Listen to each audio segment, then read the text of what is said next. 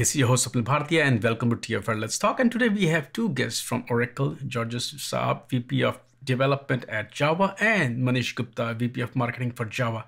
Manish, Georges, it's great to have you both on the show. Thanks. Great to be here. Good to be here, Swapnil.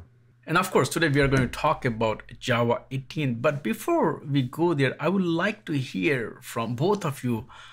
How have you seen the adoption and embrace of Java in this cloud-centric, cloud-native world? Java is something that people have liked and trusted for years for their server-side applications.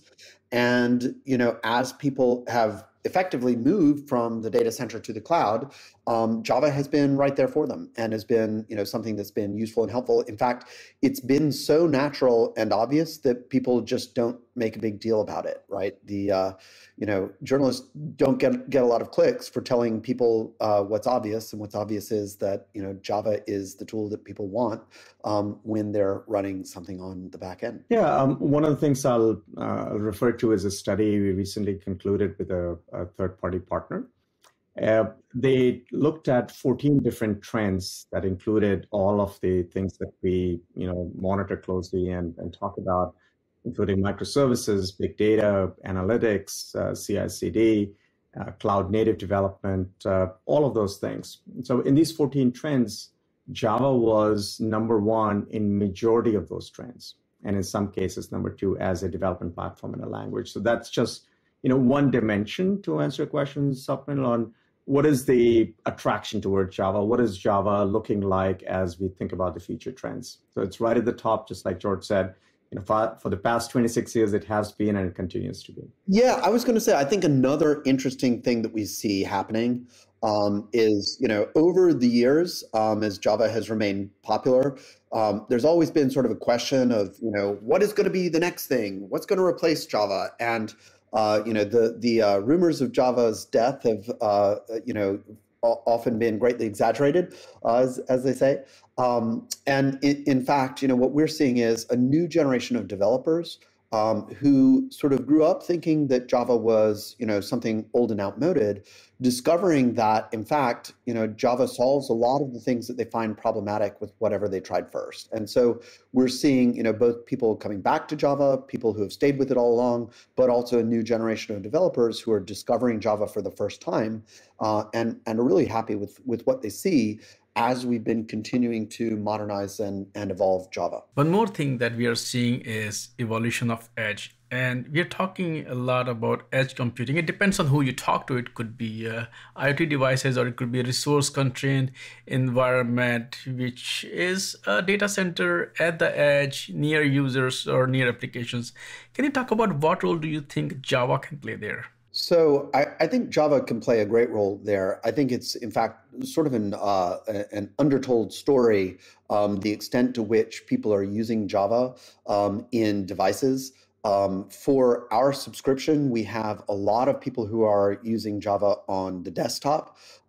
It's obviously popular in embedded devices as well.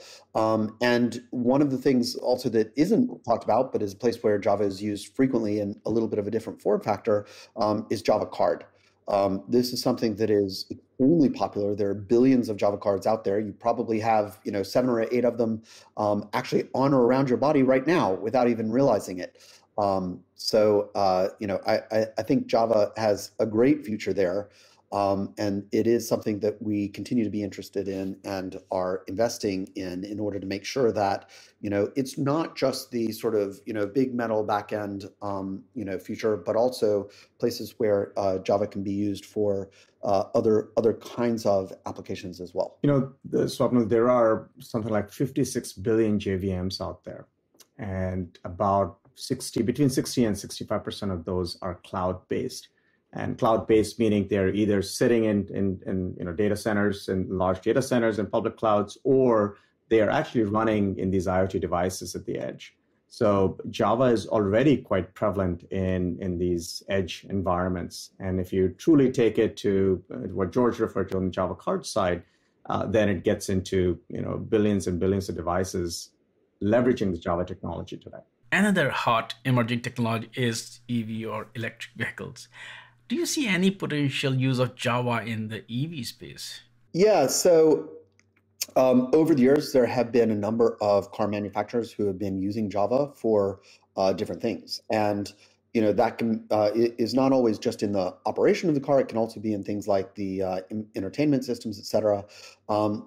Because of the relationship with those customers, I can't speak about anyone specifically, but I can say that you would probably be surprised at the places where it's already being used today. And is part of people's plans going forward. We track about 23 industries, and automotive industry is one of those. Java has prevalence both in the commercial terms as we track our subscription customers, but if you expand it even further, just utilization of Java as a technology across multiple use cases within an electric vehicle environment has been going on for several years. So yes, the short answer is yes, absolutely. So let's talk about 18. What's new there? Yeah, so Java 18 is the latest 6-month release. It's coming out March 22nd. And it is continuing to predictably deliver these time-based releases, which have a smaller increment of evolution. There are quite a number of features that are in there, both in improving the core libraries, in improving the interaction with native code, as well as making improvements to the Java language that make it even more of a pleasure for developers to use. Anything else that's exciting in this release? Sure. So I think one of the things that developers are going to be excited to see is a preview of the pattern matching for switch statements, being able to do pattern matching, as well as updates to the vector API and foreign function API. These are probably things that are more interesting to people who are writing libraries that run on Java that ultimately will result in a better experience for application developers. One other thing that I would add is there's also a feature which is a simple web server, which is included. That's great for developers who are just getting started, don't want to have to do a lot of work in order to figure out what's going on, but can just kick it off, get it going. It's not a web server that's intended to be something that is for production use. It really is more for educational use. So for students and for educators, it's just a great facility to have that there and able to set up without any work. What kind of new or potential use cases you see for Java in the emerging technology space? Of course, we have talked about Edge and EV. Anything else where you see some scope for Java? We don't think of these releases as driving a particular use case. We think of releases as part of a continuum. Given the fact this is every 6 months, you can expect a new release just like clockwork. And then ever since we had Java 10, it's been, as promised, every 6 months. Java, as you just indicated, we cover all use cases. You can think of Java as supporting that. So 18 is not necessarily targeted at a use case or a particular industry. It's an evolution bringing in new capabilities, whether it's new features or performance or stability enhancements. And it's just an ongoing stream of innovation that comes out every 6 months. So there is no specific narrow answer. It is a very broad answer. And I think we will probably repeat that every 6 months, because that's the approach we have taken. With the ongoing geopolitical, situation is changing. Security is becoming a serious concern. From Java's perspective, how do you look at security? How are you worried about it? And then, these new releases, how they're making it secure so folks don't have to worry about it. Yeah, this has been an ongoing area of focus for us for many years. In fact, as you know, compatibility is one of the things that's always been important for Java. Just about the only thing where we will break compatibility is if there's a concern about keeping people secure. So that is our number one thing that we focus on. And I think we have a number of ways that we approach this. So the sort of simplest and most obvious one is our long-term support releases, which basically give people a stream of fixes for security, stability, and performance, again, with security being the main thing. We update those releases 4 times a year on regular dates that are known. So basically, there's a constant stream of security fixes. And those are both things where issues have been reported to us. There are places where we have, proactively gone out and done testing to find new things that should be fixed or addressed. And some of those are even things that are called, defense in depth. So it's not necessarily something that is immediately exploitable, but it's something where we're basically just making sure that there's sort of multiple layers of defense that are present. Every new feature that we make for Java, we think about how could there be a security aspect of this? Is there something that that we're adding in that gives people power? Well, how could that power be misused? And I think this is a really important aspect, and it's something that I think people are becoming more aware of in our industry. That 10 or 20 years ago, people thought more about how can I make this powerful? But the first thing that came to mind with quality was just, well, how could I break it? Well, so when it comes to security, it's sort of like quality, but with a different hat on, right? You're thinking of how could it be broken in a way that could be exploited and harm people or reveal information. So this is something that at multiple stages through the development of every feature we add to Java, we think through that.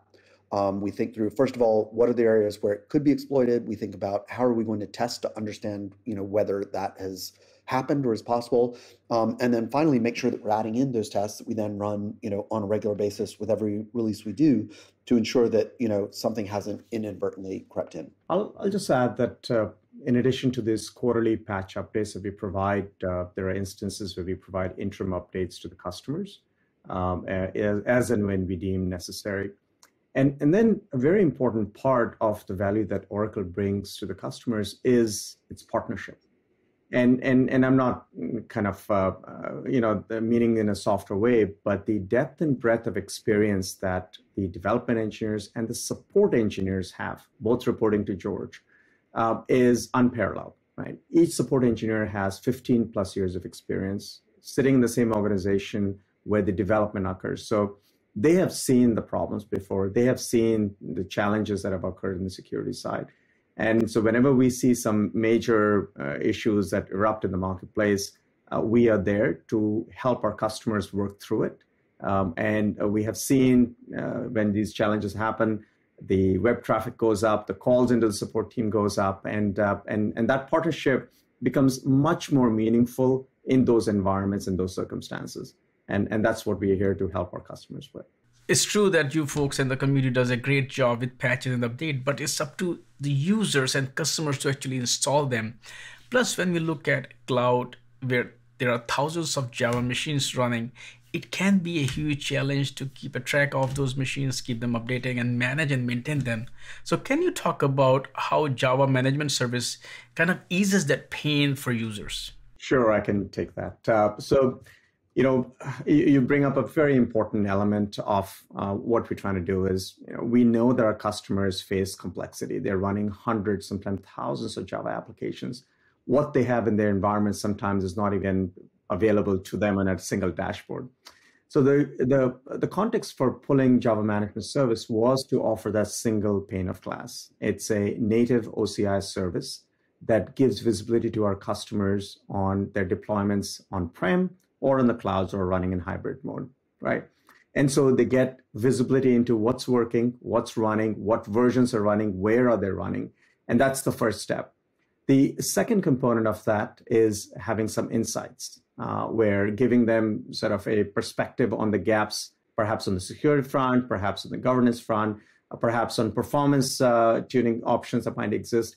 And then the roadmap for Java Management Service has many capabilities that we intend to bring into the marketplace over time, and that value proposition will just continue to grow. It is about helping them manage the complexity, giving them better visibility, and then giving them the autonomy to get better in performance, improve security, and to automatically tune their environments as appropriate for their businesses. So those are the values that we expect Java Management Service to continue to grow over time. We're getting some fantastic response from those that have tried the service and are finding the ease of use, the experience to be good, but we're constantly evolving that service to build value on it. There is one big news for the Java community, and I am also excited about that. So tell us about it. Yes, Swapnil, a very exciting announcement. We are bringing back Java One, everybody's favorite conference. Thousands of attendees have enjoyed participating and joining in person. We hope we can build that excitement back.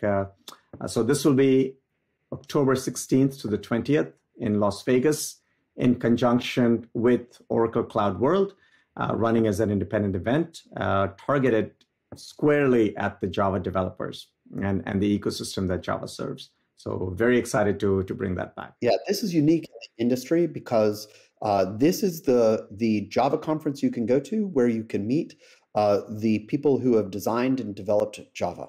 How different is it going to be from Code One conference? I think the primary distinction is the focus on the Java platform and the ecosystem around Java.